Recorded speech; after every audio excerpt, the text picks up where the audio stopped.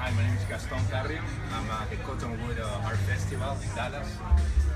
Here is one of my latest pieces from the Daydream series. Basically, the process I use into the painting, I use acrylics, oil pastels, graphite.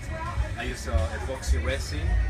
Epoxy resin is two parts that I mix. I pour on top, I move it out with a spatula, and then I use a torch, fire. The resin is also used as part of the painting process, as well as to seal the piece itself. In this case, you see a piece that is 100% abstract. The idea I'm looking for is to replace the way we usually paint as painters.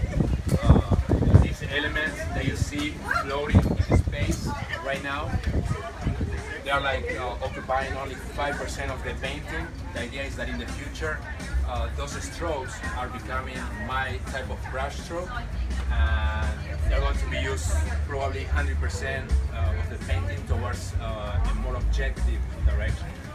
So, yeah, this is it.